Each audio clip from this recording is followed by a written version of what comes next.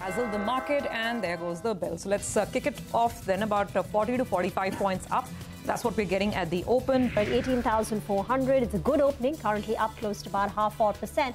But I think the level to track will be that 18,450 level. Today, for the markets, we continue to trend higher, 18,400 on the Nifty currently. By saying the Nifty is hovering around 18,400, and that's exactly where it is.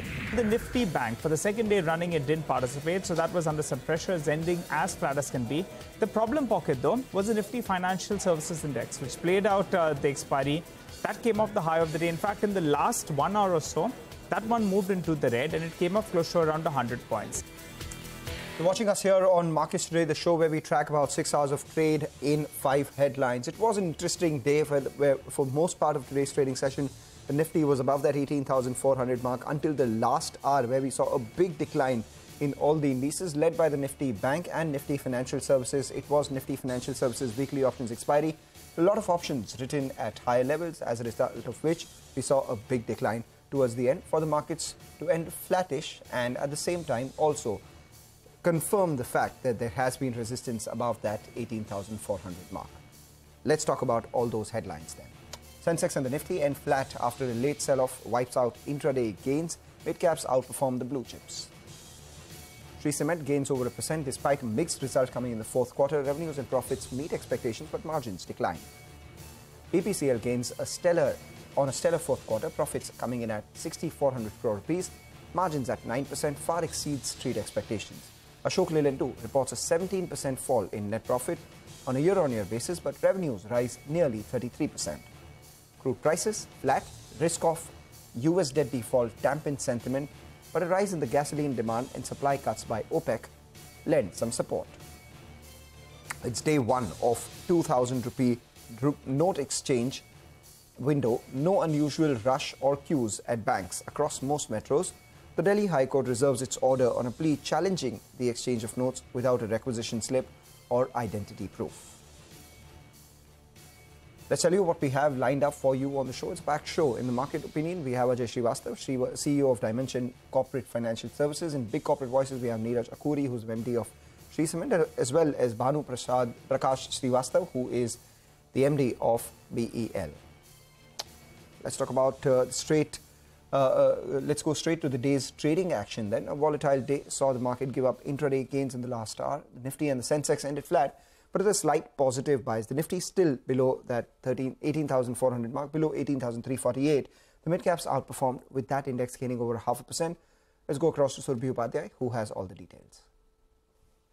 Well, the day will classify as a slightly negative one from the bulls' perspective, and that's because we almost gave up all of the day's gains despite holding on to 18,400 for the better part of the session. Last 30 minutes, the bears really came in and threw their weight around. The net result was a Nifty almost falling into negative territory.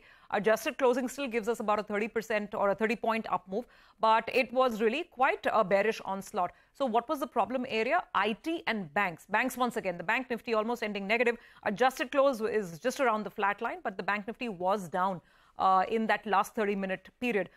So on the IT side of the market, two stocks stood out, Tech Mahindra and HCL Tech. That's where the pressure was really quite seriously apparent. And on the banking side, it was names like Kotak Mahindra Bank, Axis Bank, and even an HDFC Bank, where the pressure was very clear. On the other side, the green side of the screen was all about the Adani stocks all over again. So you had Adani Enterprises up another 12-13%. Some of the other names like Adani Wilmar, 10% higher, Total Gas, Adani Transmission, 5% up on those kind of stocks. The other Nifty gainers included Divi's, more follow-through buying on good numbers, BPCL and UPL. Now on to the mid-caps. That was a good side of the market because the mid-cap index was consistently outperforming the Nifty throughout the session, even in this last half-hour slide. And we have some interesting names. I mean, on the upside, key movers today include an MCX, Route Mobile, all strong result reactions, and even a Delta Corp had a good session for itself. On the downside, HEG and Borosil were very negative and very dramatic result reactions. Stocks down 6% to almost 10%. And NCC was a bit of a curious case. Not sure if it has any links to Karnataka politics, but that was a stock that was on the way down. Globally, markets are now beginning to pay attention to the US debt ceiling impasse. It's showing up in US bond yields, and now it's starting to show up in equities as well. So we need to watch for those headlines very, very carefully as we come back in for trade tomorrow.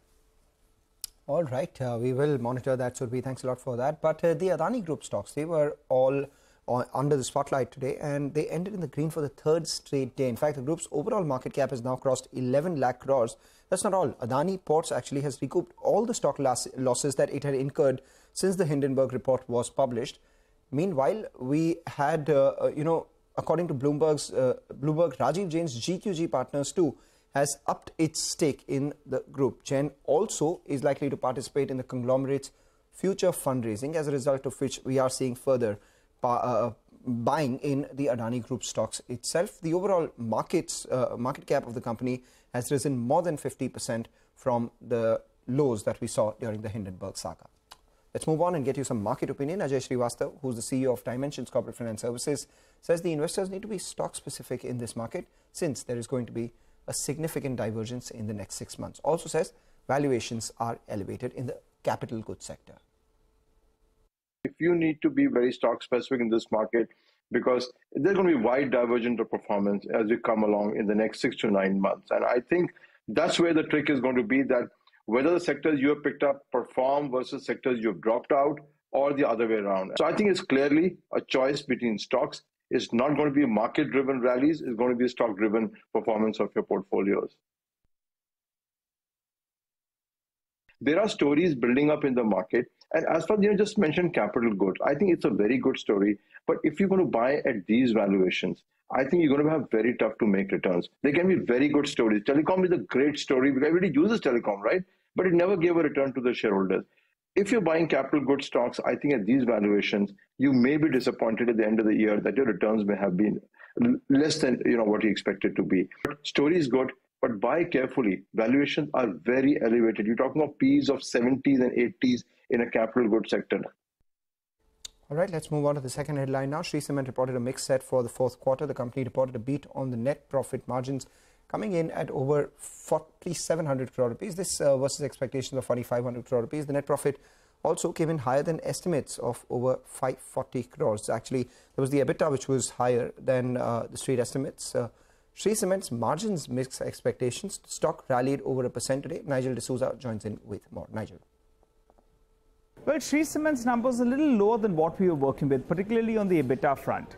Now, the EBITDA number did miss our estimates by close to around 4%, and margins came in a little lower than 19%. We were forecasting a number of close to around 20%.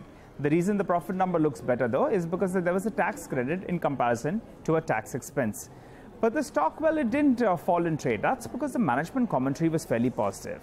Few factors that they said: they're looking at volume growth of around 12 to around 13%. Industry growth will be around 8%. So effectively, they'll grow at around 1.5 times the industry, which is good news. They should end the year at around 35 to around 36 million tons. Next up, the EBITDA per ton. They didn't give us a fixed number, but they said the EBITDA per ton, after improving in the last few quarters, is still on a northward trajectory. So that's good news as well.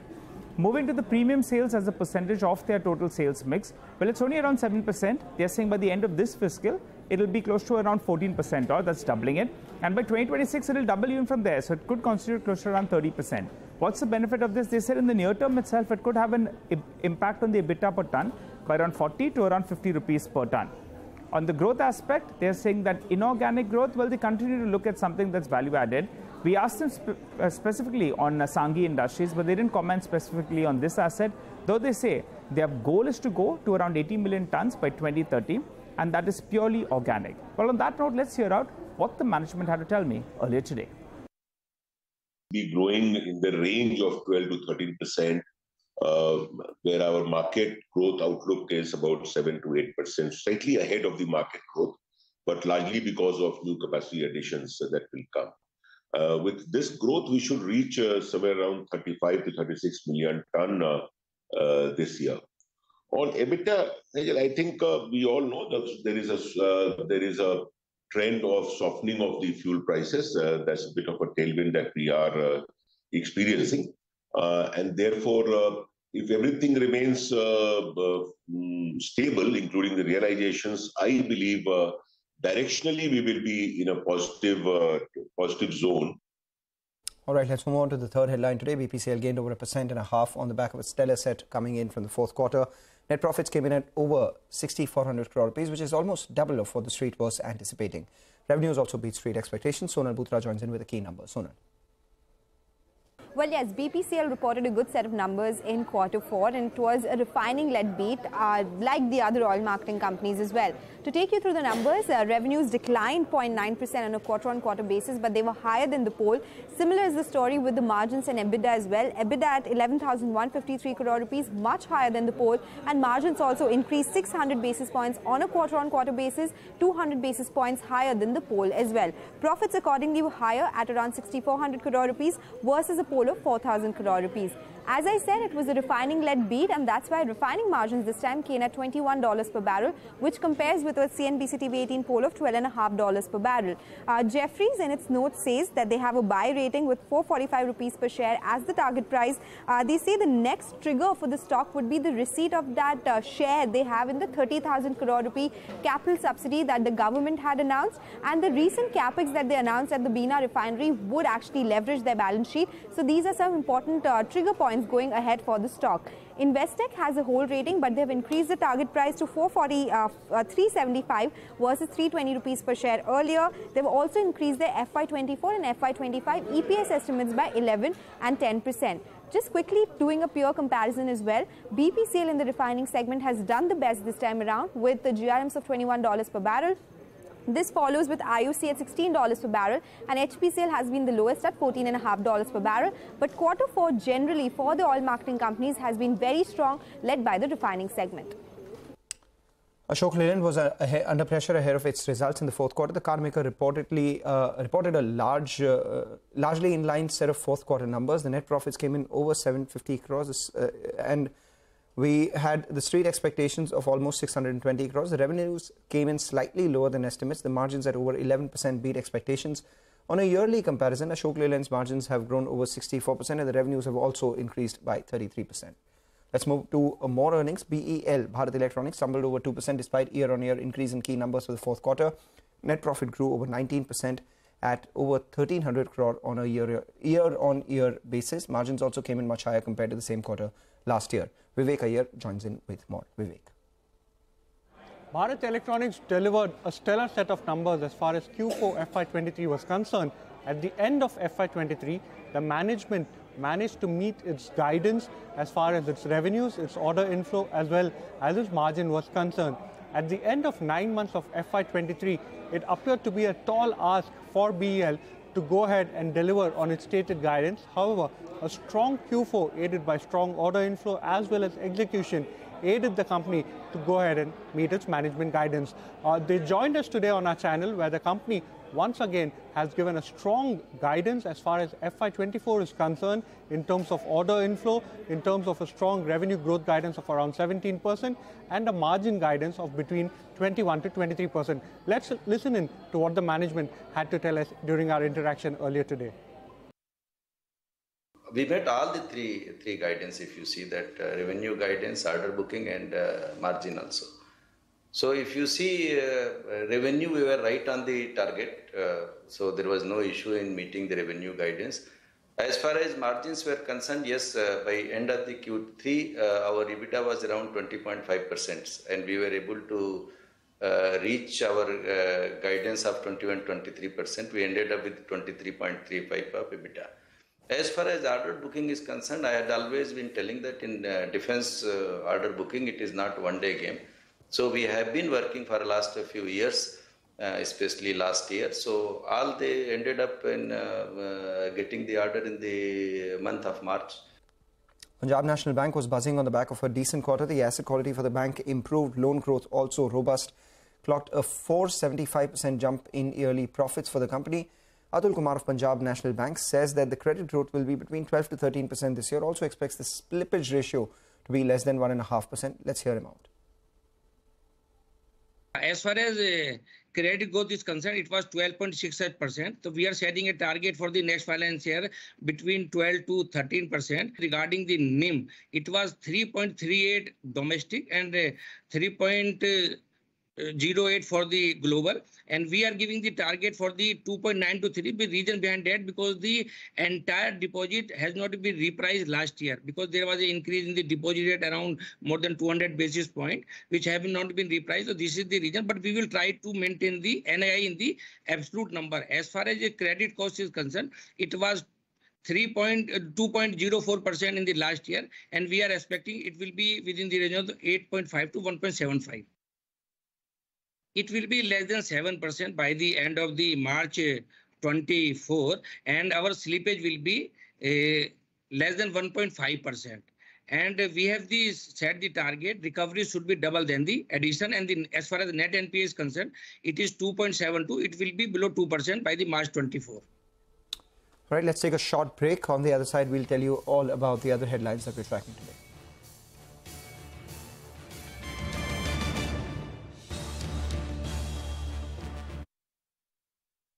Yes, it's okay for us to nod for everything. Because we are parrots. Yes, but your wealth manager?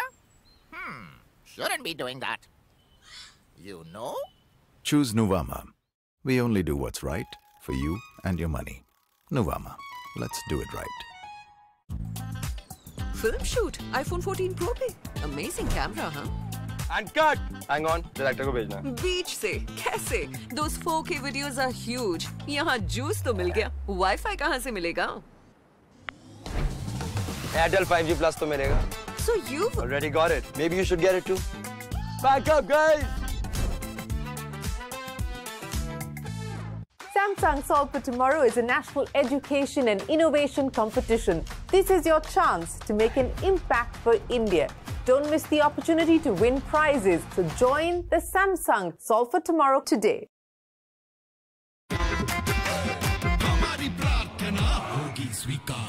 Zedlak Premium Agarbatti and Dhoop, official prayer partner, Delhi Capitals. We don't just make new categories. We remake legends. In fact, we make the whole world of India's mobility new forever. The last hour. Anything can happen between the bells. But what happens during the last hour is what matters the most. The biggest market swings. A close-up look at what's driving them. And how the investors are reacting. Watch the most seasoned market mavens guide you through the most important hour of the trading day. NSE Closing Bell. At these times, only on CNBC-TV18 and CNBC-TV18.com. Co-powered by IBM.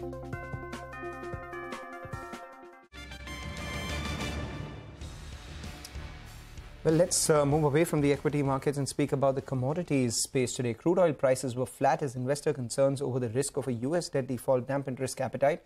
However, a tighter market due to a seasonal rise in gasoline demand and supply cuts from OPEC Plus producers lent some support. Manisha joins in with more on that.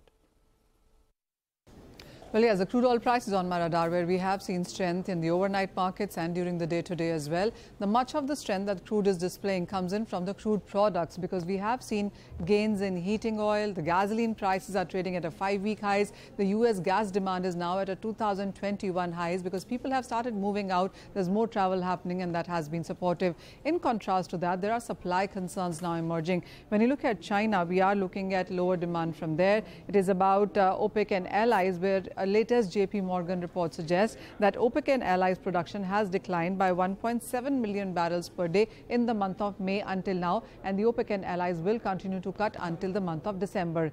Canada is an issue because the Alberta wildfires have led the decline by 3% in the output in that region.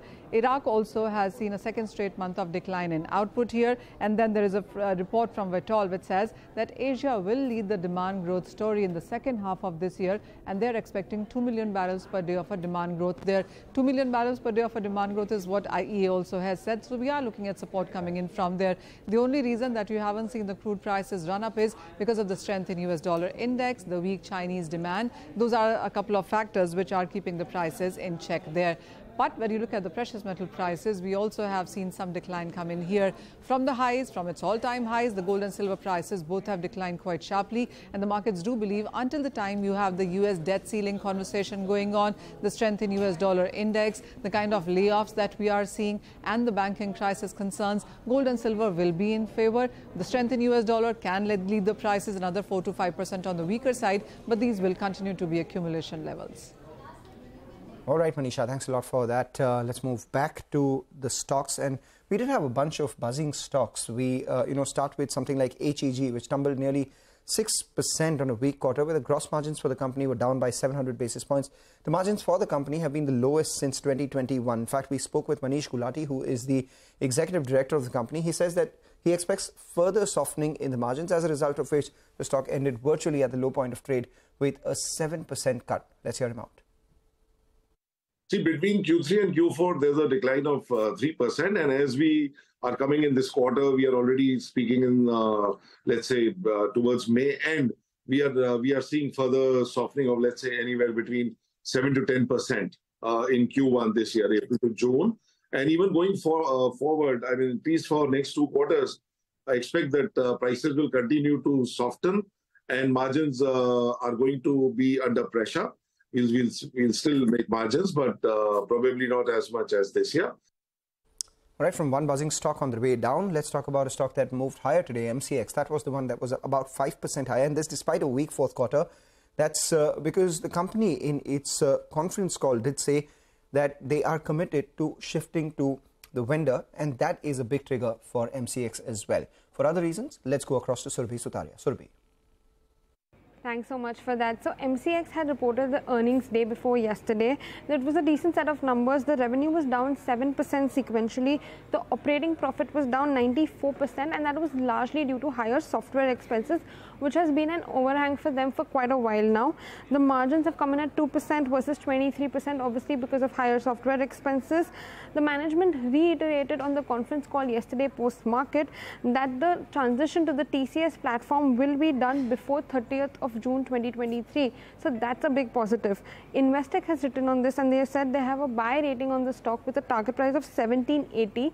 They said that the options average daily value was up 16% sequentially, and futures declined 3% sequentially, but overall operation performance was strong.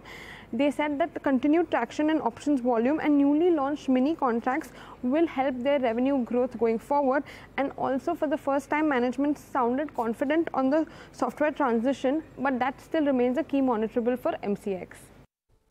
All right, Borosil was another stock that slipped over 8% on the back of weak numbers. If you just take a look at the company's overall performance, the revenues, well, they jumped about 17.5%.